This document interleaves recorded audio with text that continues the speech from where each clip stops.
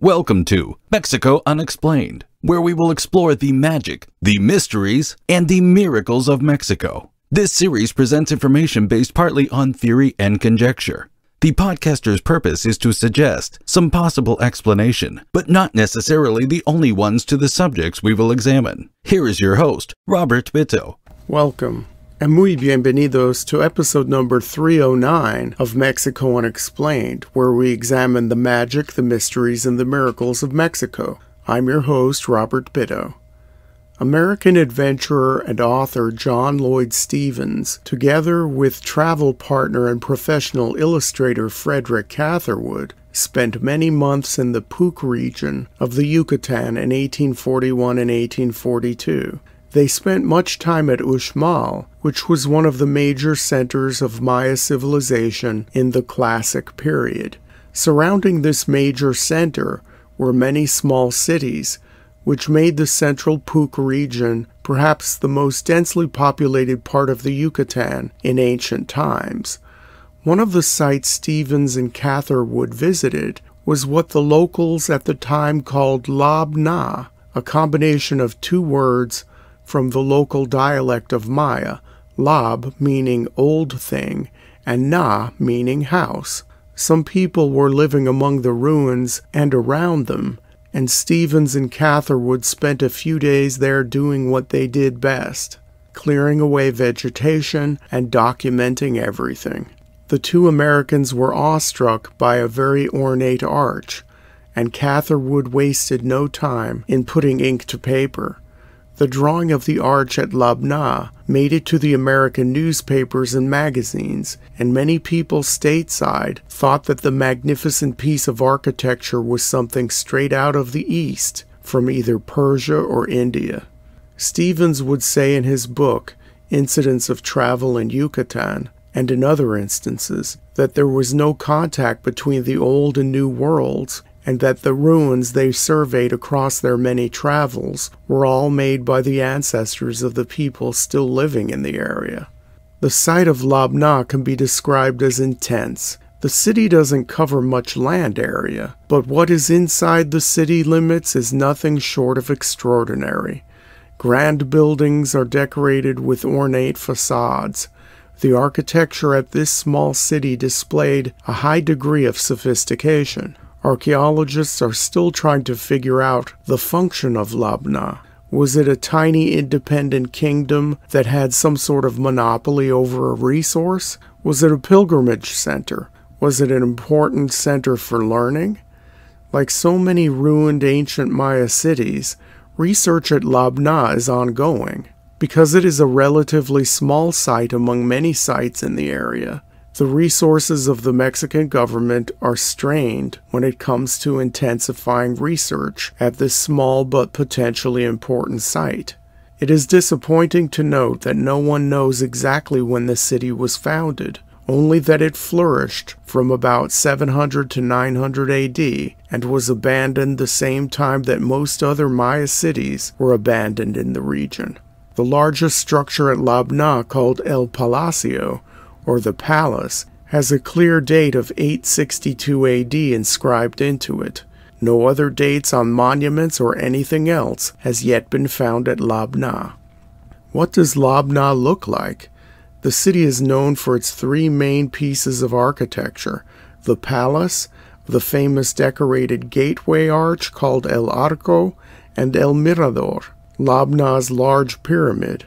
In older reference works, the large pyramid at Labna is often called El Castillo, much like the main pyramid at Chichen Itza. The palace is 3 stories tall and is one of the largest ancient Maya structures in the Yucatan. It measures some 400 feet long, and construction probably started on this building around 650 AD. Archaeologists believe that the palace was still in some stages of construction when the city was abandoned. Just like many royal families around the world, the Labna rulers made many additions to this magnificent building over the course of more than 3 centuries.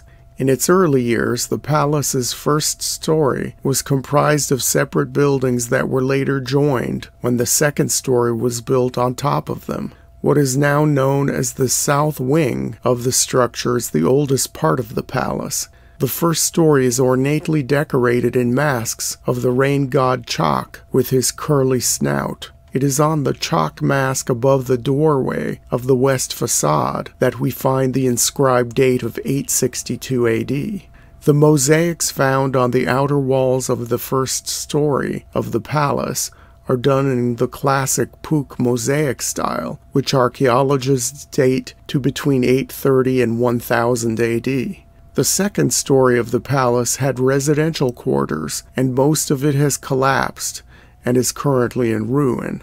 What used to be the smaller third story has also collapsed onto the second.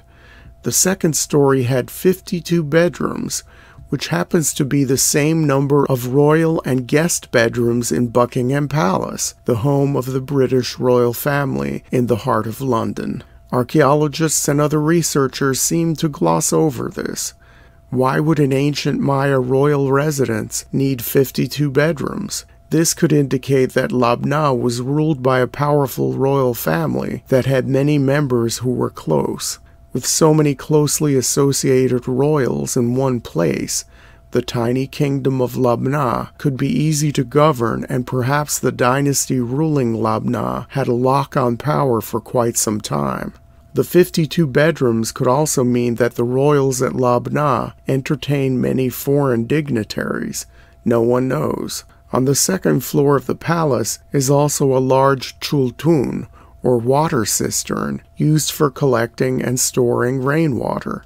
Because there is no surface water in the Yucatan, the ancient people of the area relied on catchments such as these called chultuns, and they also got their water from cenotes, which are gigantic wells formed in sinkholes in the region's limestone surface. For more information about cenotes, please see Mexico Unexplained episode number 251. The chultun on the second floor of the palace could hold an amazing 7,500 gallons of water. As a comparison, the elaborate and expansive Prince's Palace of Monaco on the French Riviera has a similar cistern for similar reasons, and it only has a capacity of just under 4,000 gallons. On the east corner of the palace is one of the most remarkable sculptures seen in this region of the Maya world. On top of 3 columns in the corner of the building is a richly carved head of a serpent with its jaws open. Emerging from the serpent's mouth is the rounded head of a small man. This could symbolize a vision serpent or an entryway to another dimension or consciousness, as explained in the previous episode of Mexico Unexplained about cosmic portals. It's hard not to see the resemblance of this little man emerging from the snake's mouth to the character of Quato in the 1990 Arnold Schwarzenegger movie about Mars, Total Recall. Quaid, open your mind. From the palace, a Sacbe or Mayan road leads to the famous arch, now called simply El Arco.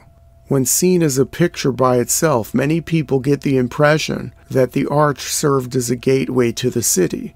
It is not.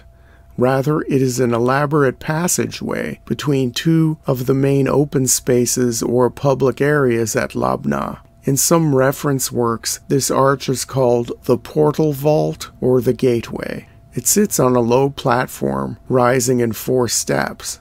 The west-facing side of the arch is the most ornate. On either side of the passageway are 2 small rooms. Above the doors of those rooms are carved decorations, molding of zigzag and triangular patterns. Above the molding are stone representations of Maya thatch huts that are still being built in the area today. Each hut has a little doorway which served as a niche. Locals say that the niches once had seated stone figures in them. On the sides of these huts are intricately carved latticework, a familiar hatching found on many buildings of the ancient Yucatan. The top of the elaborated arch has fallen away, and although some of the stones have been found and restored, archaeologists believe that the arch was much taller, with more ornate designs finishing it off at the top, which are now since lost. In its original condition, the arch probably stood a good 10 feet tall. On the north corner of this western-facing part of the arch is a stunning mask of chalk made in mosaic. The other side of the arch, the one facing east, gets little attention from picture-taking tourists. It is not as decorative as the west face, but still holds its own with its very detailed geometric mosaics, carefully pieced together by talented ancient indigenous hands. The main pyramid structure at Labna, called El Mirador, is the tallest building in the ancient city and is located about 200 yards south of the palace. Its base has not yet been restored, and as Labna is not a huge draw for tourists, there is no rush by government authorities to return this building to its former splendor. It is believed to have been tiered with steps, much like the main pyramid at Chichen Itza. It also had 3 doorways at its base, now obscured by rubble. Visitors can take a rocky path on the crumbled pyramid to get to the top and look out over the city and surrounding countryside from a small stone platform. There is a small temple on the top crowned with what architects call a flying facade. This is essentially a wall on the front part of the roof of the temple to make the building look twice as tall. The boxy temple at the top of the pyramid was once decorated with stucco and stone mosaics. The pyramid structure is flanked by a building now called the Temple of the Columns. It served an unknown function. The El Mirador pyramid looks very reminiscent of an unrestored version of the main pyramid of Tikal, a famous Maya site in the Petén region of Guatemala. There are other smaller structures at Labna. 2 curious buildings called Las Gemelas, also known as the South Group, sit 750 yards southwest of the famous arch. There is no trail connecting these buildings to the center of the city, though, and to archaeologists, the function of these twin buildings remains a mystery. As a curious aside, the India feel of Labna's famous arch, mentioned earlier, has been so strong over time that a replica of this structure now exists in India. On Mexican Independence Day, September 16th, in the year 2013, the mayor of New Delhi, Sheila Dikshit, and Mexico's ambassador to India, Jaime Nualart, inaugurated the replica of the Labna Arch at the Garden of the Five Senses in India's capital city. The arch was constructed from stone sourced in Rajasthan in northern India and is similar to the stone found in the Puk region of the Yucatan. The Indian Trust for Art and Cultural Heritage built the replica with funding from private sources, chiefly 3 Mexican and 3 Indian companies.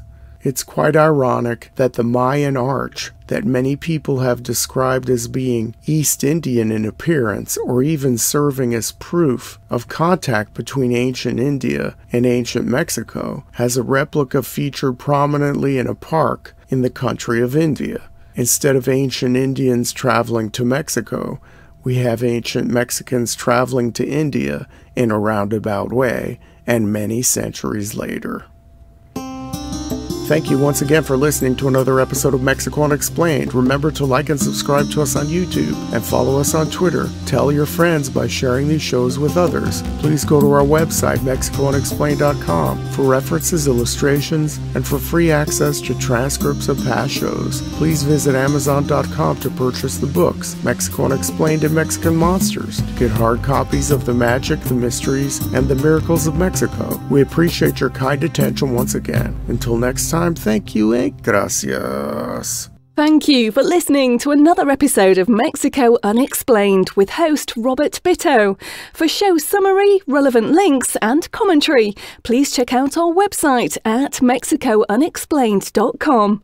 Like us on Facebook and be a part of the conversation. Adios and hasta la vista.